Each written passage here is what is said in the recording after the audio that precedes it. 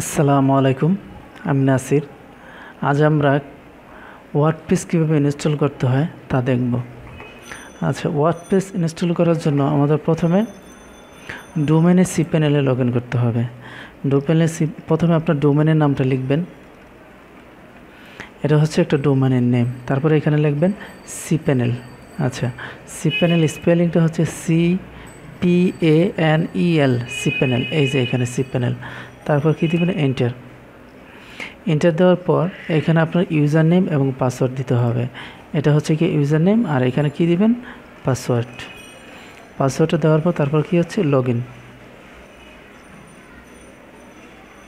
আচ্ছা, log in করার পর এখন আমাদের এখানে ওয়ার্ডপ্রেসটা ইনস্টল দুইভাবে করা যায়। একটা হচ্ছে কি ম্যানুয়াল করা যায়, আর একটা হচ্ছে সফটওয়্যার মাধ্যমে করা যায়। এখন সফটওয়্যার করার জন্য সবার শেষে যাবেন। একটা হোস্টিং কোম্পানির হচ্ছে প্ল্যাটফর্ম হচ্ছে এক রকমের। কোনো কোম্পানির সফটওয়্যার দেওয়া থাকে, কোনো কোম্পানির সফটওয়্যার দেওয়া থাকে না। এটা সম্ভবত নাই, ওয়ার্ডপ্রেস লেখা নাই। একটু উপরে দেখি এখানে আছে কিনা সাইট সফটওয়্যার, এখানে দেখি আছে কিনা। এইখানেও নাই। এখানে না থাকলে আমাদের কীভাবে দিতে হবে? আমাদের এখন দিতে হবে ম্যানুয়ালি দেওয়ার জন্য আমাদের চলে যেতে হবে উপর থেকে গিয়ে আমাদের যে MySQL, এখানে একটা ডেটাবেস ক্রিয়েট করতে হবে। আচ্ছা, এই যে এইখানে ডেটাবেস ক্রিয়েট করার জন্য ইউরেকা অলরেডি ডোমেনের নাম নিয়েছে। তারপর আমাদের কি দিয়ে দিলাম? তারপর আমরা একটা WP দিয়ে দিলাম। আমাদের ডেটাবেসের নাম হচ্ছে যে ইউরেকা WP। তারপর কি দিলাম? Create database. আচ্ছা, দেখেন সাকসেসফুলি ক্রিয়েট হয়েছে। এখন যেতে হবে কোথায়?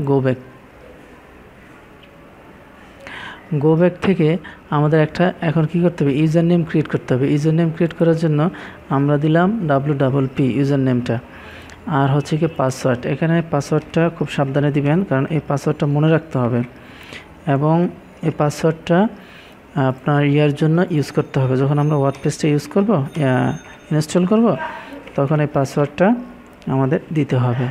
এখন এই পাসওয়ার্ডটা দেওয়া হয়ে গেল। এখন ক্রিয়েট ইউজার। এখন কোথায় যেতে হবে?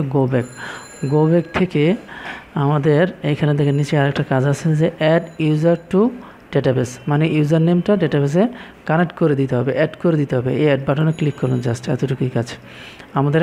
এখানে দেখেন এই যে এই চেকবক্সগুলো কী করতে? পূরণ করে দিতে হবে। এখানে আমরা অলে দিয়ে দিলে এই চেকবক্সটার মধ্যে ক্লিক করে সবগুলো সিলেক্ট হয়ে যাবে। তারপরে ম্যাক চেঞ্জ এই বাটনটাতে ক্লিক করতে হবে।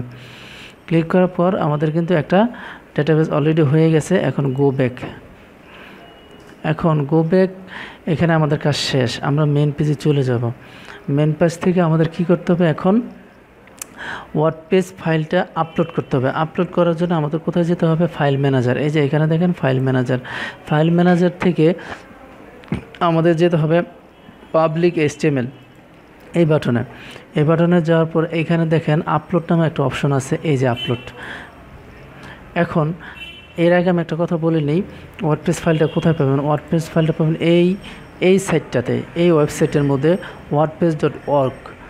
এই সাইটটার URL-টা আমি ভিডিও ডিসক্রিপশনে দিয়ে দেবো। ওইখান থেকে আপনারা ওইখানে ক্লিক করলে এই সাইটে চলে আসবে। তো আমরা কাজ করতেছিলাম এইখানে।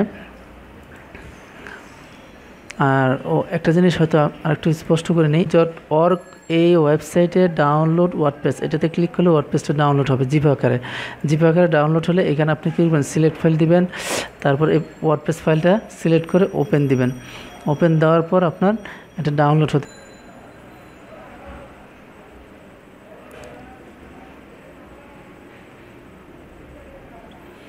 এখন দেখেন এই যে আমাদের কিন্তু 100% কমপ্লিট হয়ে গেছে। এখন আমাদের কোথায় যেতে হবে? Go back. এই যে আমি এখানে গেলাম, গো ব্যাক। যাওয়ার পর আমাদের একটা কাজ করতে হবে, সেটা হচ্ছে কি এই যে এটা সিলেক্ট করে আমাদের কী করতে হবে? এক্সট্রাক্ট করতে হবে। এক্সট্রাক্টটা দুইভাবে করা যায়। এই যে এইখান থেকে এক্সট্রাক্ট করা যায়, আমার মাউসের রাইট বাটন ক্লিক করে এখান থেকে এক্সট্রাক্ট করা যায়।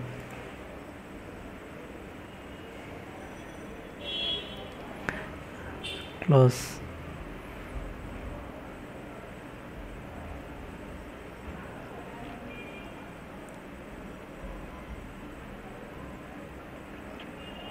নেট তো ভালো ছিল।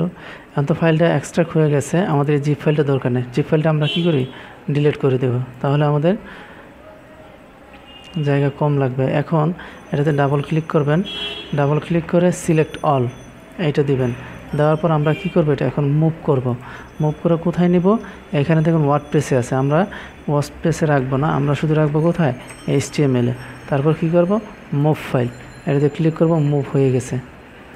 আচ্ছা, মুভ যেহেতু হয়ে গেছে, আমাদের এটা কি এটা দরকার নেই, এই ওয়ার্ডপ্রেস ফোল্ডারটা কি আমাদের দরকার নেই, তার কারণে আমরা কি করব, ডিলিট করে দিলাম। ডিলিট করে দেওয়ার পর আমাদের এখন একটা কাজ করতে হবে। এখন একটা নতুন একটা ট্যাব নেবেন, ট্যাব নিয়ে তারপর এখানে ডোমেনের নাম লিখবেন। ডোমেনের নাম লিখে এখানে লিখবেন WP, তারপর লিখতে হবে কি অ্যাডমিন,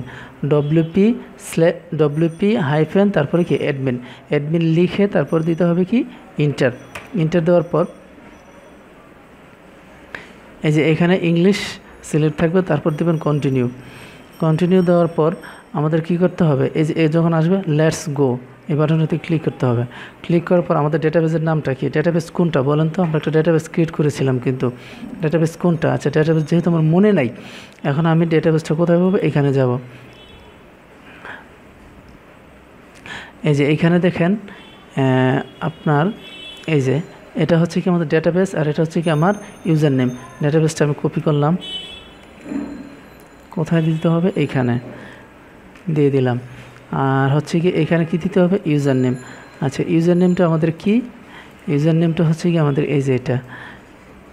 আচ্ছা Ctrl+C দিলাম, তারপরে এখানে কি দিলাম, কপি দিলাম।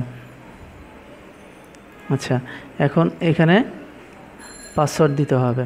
পাসওয়ার্ড কোনটা, ওই যে ডেটাবেস যখন ক্রিয়েট করছিলাম সেই পাসওয়ার্ডটা এখানে দিতে হবে।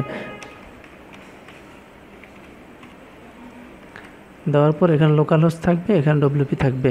তারপর কী করবো, সাবমিট বাটনে ক্লিক করব। ক্লিক করবো রান ইনস্টল এই বাটনে ক্লিক করব। এই বাটনে ক্লিক করার পর আপনার সাইটটা কী নামে হবে, আচ্ছা আমি একটা কপি করে নিয়ে আসি, দেরি করে সময় নষ্ট করে লাভ নেই। এটা হচ্ছে কি আপনার সাইটের নাম, ঠিক আছে, আপনার যে সাইট এটা দিয়ে দেবেন। এখানে একটা ইউজার নেম দিবেন, ইউজার নেমটা অবশ্যই মনে রাখতে হবে, কারণ অ্যাডমিনে আপনার কি বলে, আপনি যখন ওয়ার্ডপ্রেসে ঢুকবেন তখন আপনার এই ইউজার নেম পাসওয়ার্ডটা কি লাগবে। আচ্ছা ইউজার নেমটা আমি দিলাম আচ্ছা নামটাই দিই, মনে থাকবে, নাসির WP। আচ্ছা এখানে আগে আমি পাসওয়ার্ডটা হাইড করে নিলাম, তারপর আমি এখানে পাসওয়ার্ডটা দিব।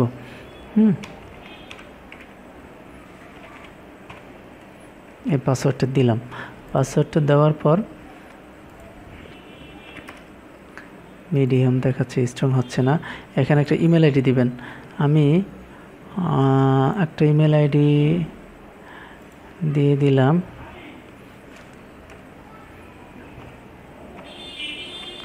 ইমেল আইডিটা দিয়ে দিলাম।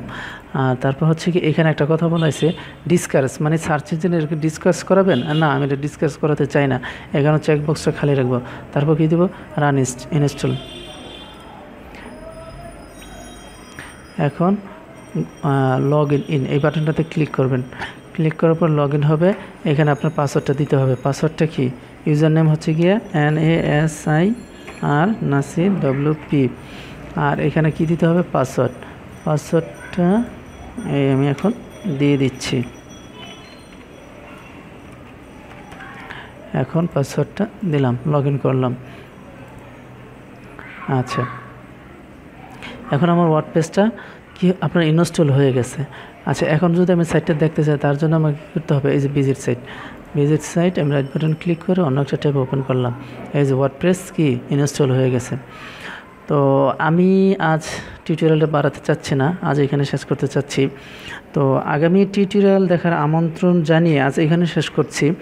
যদি টিউটোরিয়ালটা ভালো লাগে অবশ্যই লাইক করবেন এবং শেয়ার করবেন। আর হচ্ছে গিয়ে অবশ্যই যদি আপনার নেক্সট যে টিউটোরিয়ালটা আপনারা যদি পেতে চান, তাহলে অবশ্যই চ্যানেলটা সাবস্ক্রাইব করবেন। আল্লাহ হাফেজ।